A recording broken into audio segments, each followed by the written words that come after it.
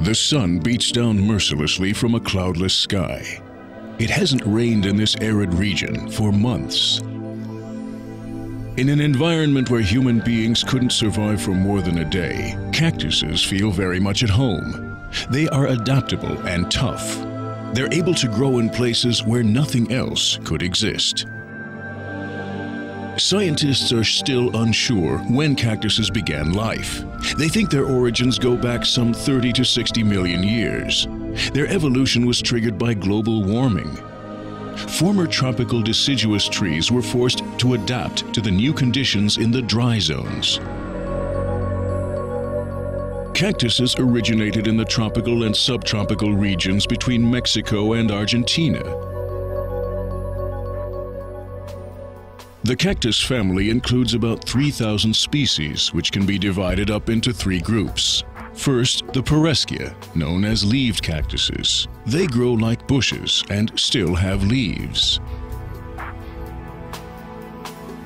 Then come the Opuntia, or prickly pear cactuses. They are particularly tough and can stand both extreme heat and extreme cold. Finally, there are the Cactusii, the group of cactuses with the most species and greatest variety.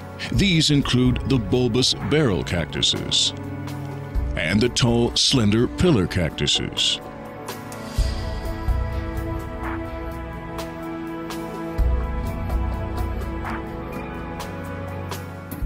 The biologist, Dr. Edward Anderson, works at the Desert Botanical Garden in Phoenix, Arizona. He has spent more than 40 years studying these prickly plants. I grew up in Southern California, where cacti were a common part of the environment. So cacti were an element of my life that I grew up with, not recognizing how exciting they were until I really began to look at them and say, oh, wow, there are some interesting things here. Let's go at them. Cactuses have learned to survive in dry regions. Their extensive root system sucks up the water available from the rare rainfall in the best possible way. The 20-meter-high saguaro cactus can absorb several hundred liters of water at once and store it in its stem. You will notice that the stem is made up of a series of ribs and valleys between. Now this is like a pleat or an accordion, and so the shallow roots, when it rains, are able to take in water quickly, absorb it into the large stem, which expands with the ribs or pleats becoming wider apart. Then as the dry season comes on and the water is used, the pleats or ribs get closer and closer together. A wonderful adaptation for survival in a harsh desert environment. Cactuses belong to the family of succulents. These are plants whose tissue can store water. When it rains, the water is sucked up and transported via the vascular bundle system in the cactus. Finally, the liquid is stored in the tissue, known as the water parenchyma. A saguaro cactus can survive for at least 1 year on its supplies. A thick leather-like skin also protects the cactus from losing water or drying out.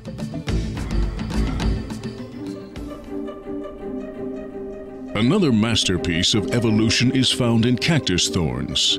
So as to lose as little water as possible, the leaves of the original cactuses turned into thorns with the passing of time.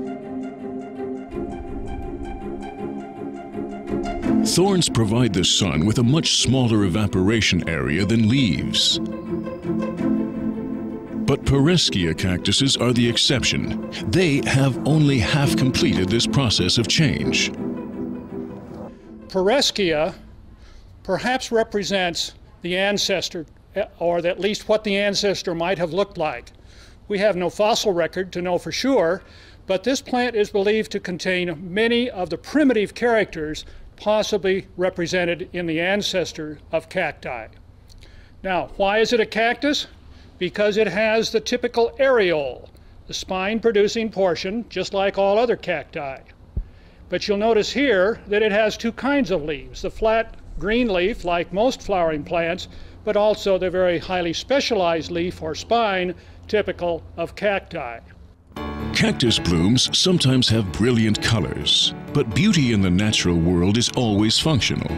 The bright colors show insects that there is a source of food here. Some species of cactuses only open their flower cups at night. They then use fragrance rather than color to attract insects. Large cactuses in particular have adapted to nocturnal bats during the course of evolution. Their flowers are constructed so that bats can suck out the nectar while they are flying. If they fly on to the next cactus, they transport part of the pollen and automatically pollinate the next flower. Bats and insects ensure cactuses are propagated.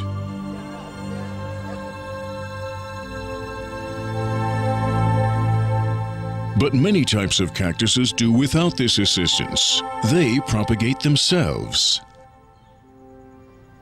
Cacti also have another wonderful ability, and this is shown, for example, in the prickly pears and choyas as excellent examples. They reproduce vegetatively or asexually. You can simply take a portion of the stem, a stem segment, break it off, it falls to the ground or is planted in the ground, and it grows into a new plant.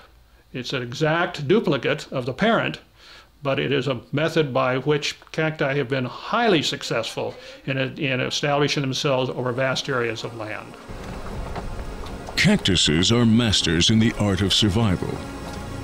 But Edward Anderson also knows that many species are threatened with extinction through building projects, pesticides, and cactus lovers who simply steal them.